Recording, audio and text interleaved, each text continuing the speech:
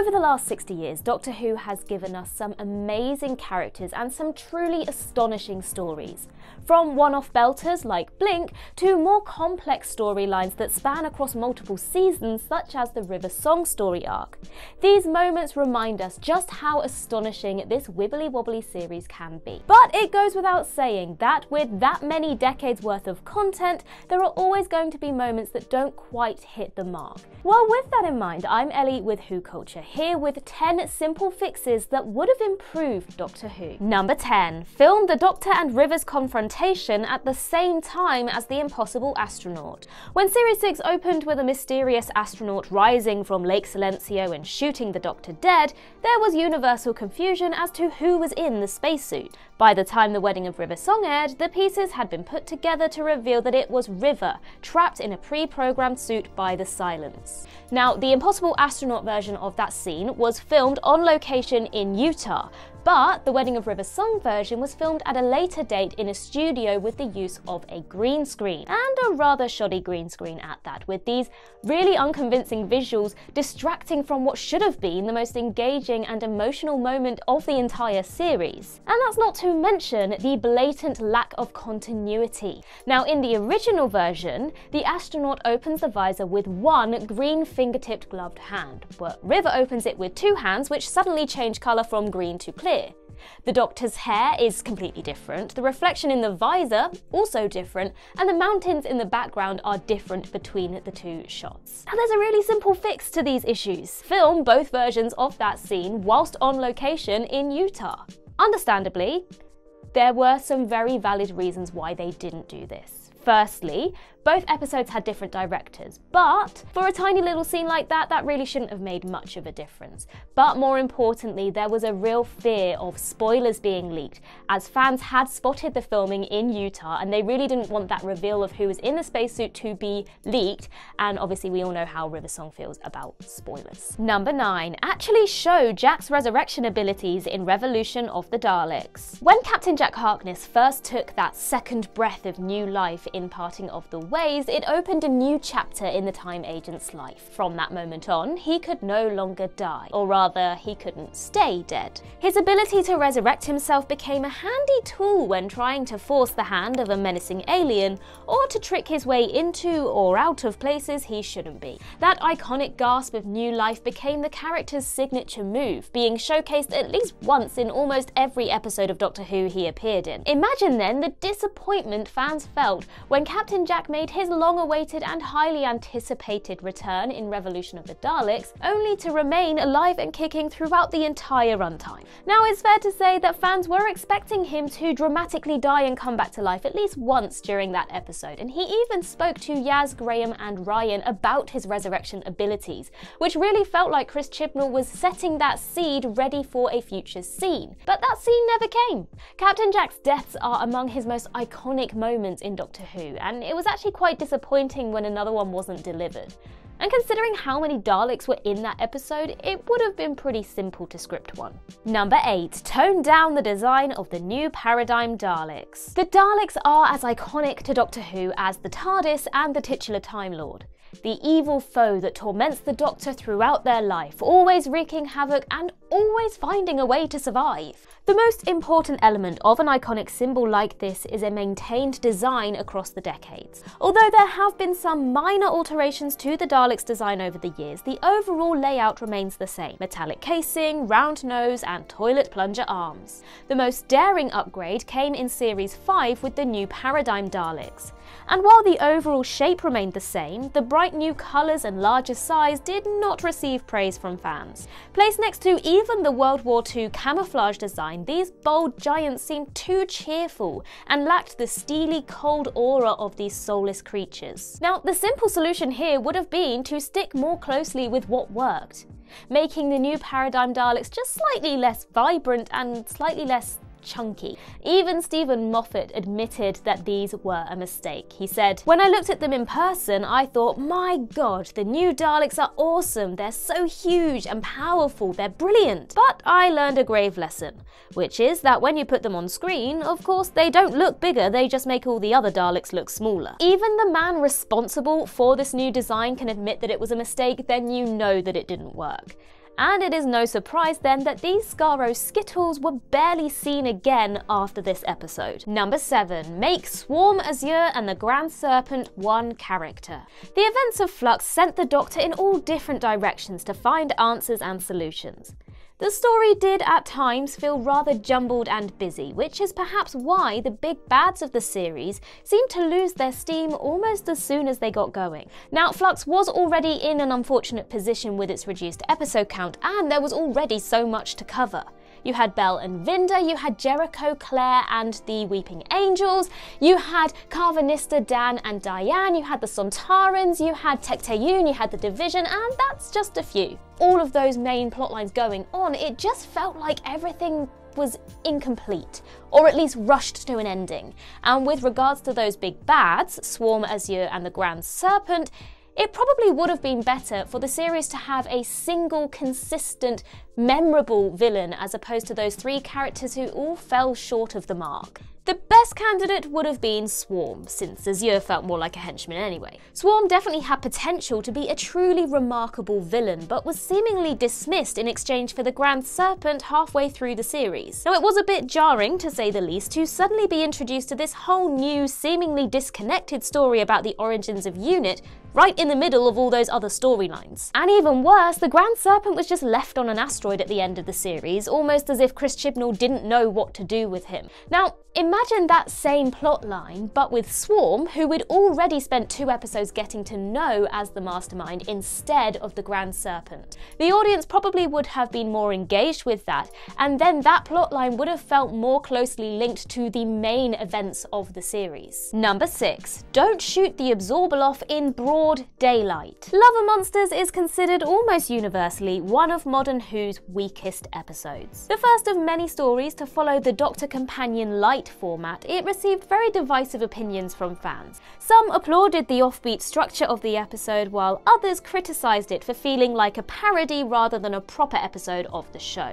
Now, the overall storyline actually showed great potential, but the main gripe viewers had was the questionable design of Peter Kay's Absorbaloff. Extremely grotesque in premise, but rather laughable and false-looking in its execution.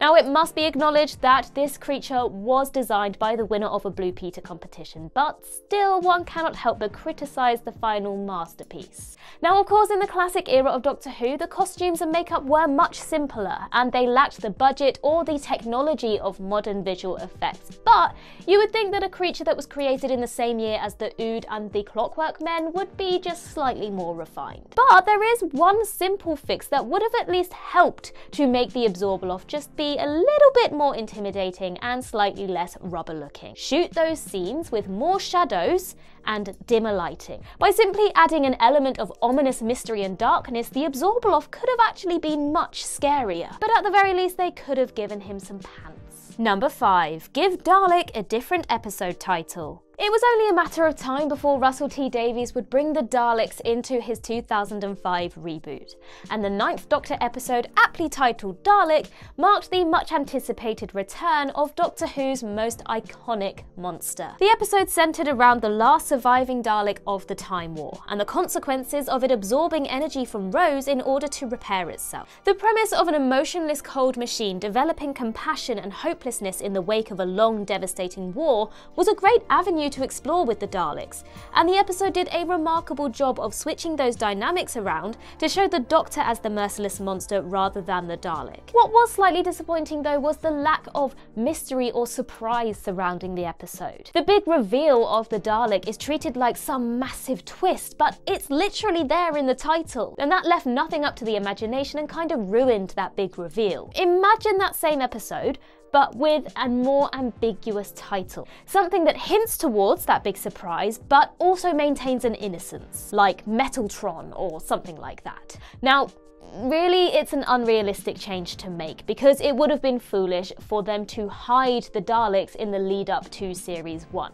But just imagine how chilling it would have been to have learned of the Daleks' survival in the exact same moment that the Doctor does. Number 4. Introduce Mel's before Let's Kill Hitler. Let's Kill Hitler was an episode filled with surprises, not least of all the revelation that Amy and Rory's childhood best friend Mel's was in fact their long-lost daughter Melody Pond, aka River Song. Towards the beginning of the episode, we were treated to a montage that showed the trio growing up together and the parental role that Amy and Rory still managed to play in Melody's life, as well as the strong interest Mel's took in the Doctor. Although it is often easy to forget, of course the Doctor's companions had a whole life before they met this madman with a box, and so it was great to see them hanging out with their more normal friends. What didn't make sense though is that Mel's is supposedly Amy and Rory's oldest and closest friend, and yet the audience had never seen her before Let's Kill Hitler. Now, although her absence from their wedding was explained away with her saying that she doesn't do weddings,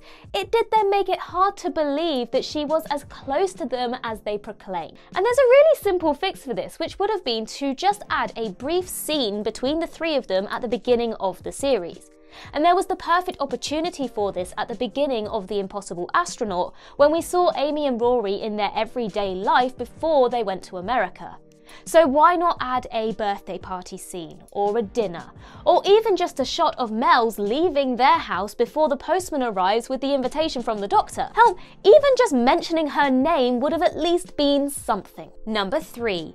Have the 13th Doctor reassure Graham with a hug. The closing moments of Can You Hear Me included a touching, heartfelt moment between the 13th Doctor and Graham. Or more accurately, Graham opened up to the Doctor about the fear of his cancer coming back, and the Doctor just shuffled away awkwardly. By her own admission, she can be socially awkward, and we know that the Doctor has a history of struggling with acts of affection. See 11's wavy hands when River kisses him for the first time, or 12 saying he's not a hugger in Deep Breath. But this particular moment just felt rather insensitive and actually resulted in the BBC receiving multiple complaints about the way in which the Doctor responded to Graham's confession, and eventually they issued a statement which explained the intention of this scene was to acknowledge how hard it can be to deal with conversations on this subject matter. When faced with these situations, people don't always have the right words to say at the right time. By showing the Doctor struggling to find the right words, the intention was to sympathise with all those who may have found themselves in a similar position. In this particular situation, we can't help but feel that it would have been more appropriate for the Doctor to just simply give Graham a hug. No additional dialogue was needed, just a simple gesture to let him know that he has people who care about him. And actually, it could have been a moment to show growth in the Doctor, heeding 12's departing instructions to laugh hard, run fast, be kind. I mean, what's kinder than giving Graham a hug in his moment of need? Number 2. Don't show the weeping angels moving. The weeping angels are without doubt some of the scariest monsters in Doctor Who. The entire premise of a statue hunting you in the dark and killing you with time is arguably more terrifying than just a grotesque creature with a gun. One of the most intimidating elements of the angels is the way they approach their victims, jumping forward with each flash of darkness as their mouths widen and their arms raise. Part of the fear factor comes from never actually seeing them physically move. When light shines upon them, they are still as a statue. Yes, pun intended. And so we only ever see them progressing forward in unseen jumps. That is, until the Series 5 episode Flesh and Stone. Although the majority of the episode does show the angels moving in their normal way, there's one moment where we see them slowly turning their heads as they approach Amy. Now, arguably, the reason that we can see them moving here is because Amy has her eyes closed, and so technically they're unseen. But for the audience, this kind of ruined that ominous element of how they move and merely reminded us that they're just performers in costumes. So the simple fix here would have been to maintain that ambiguity of the weeping angels. Simply remove those scenes of the slow human-like movement and make better use of flashes and faster cuts to build up that tension even further. When the weeping angels attack, the audience needs to feel like they cannot blink. But all this scene really did is make them roll their eyes. Number 1. The 10th Doctor visits Joan Redfern, not her great-granddaughter. The final moments of The End of Time saw the 10th Doctor embarking on a farewell tour, revisiting his friends and companions for one last time before he regenerated. Now, most of the people in that lineup made absolute sense. Friends that had played important parts in his 10th life. But there is one amongst those that doesn't make sense, and that is the great-granddaughter of Joan Redfern. Now, of course, Joan Redfern played a very important part in the short-lived human life of John Smith, and it cannot be denied that the Doctor experienced great feelings for her. Whether those final feelings were that of continued love or the guilt of breaking her heart remains to be seen. Perhaps it's both. So of course it does make sense that in his final hours he'd wish to learn what became of her, whether she was happy, whether she remembered the time they shared together. But what doesn't make sense is that he sought these answers out from her great-granddaughter rather than from Joan herself. Now there are some who believe that this scene should have been removed entirely, but there are two simple fixes that could have at least made it make more sense. Firstly, the Doctor has a time machine. So why not simply travel back in time and find out those answers for himself? He needn't have interfered, just observed from afar. Or if travelling back in time was too risky, why not visit Joan as an old lady? We've seen a similar concept to this in a deleted scene from The Unicorn and the Wasp when the Doctor and Donna visit an elderly Agatha Christie. Now this would have removed that risk of interfering with her timeline and altering her life, but it would have given Ten the closure that he needed. Instead, he questions a woman who couldn't possibly know how Joan truly felt, which just was very odd. And that concludes our list. If you think we missed any, then do let us know in the comments below. And while you're there, don't forget to like and subscribe and tap that notification bell so you never miss a Who Culture video. Also head over to Twitter and follow us there, and I can be found across various social medias just by searching Ellie Littlechild. I've been Ellie with Who Culture, and in the words of Riversong herself, goodbye, sweeties.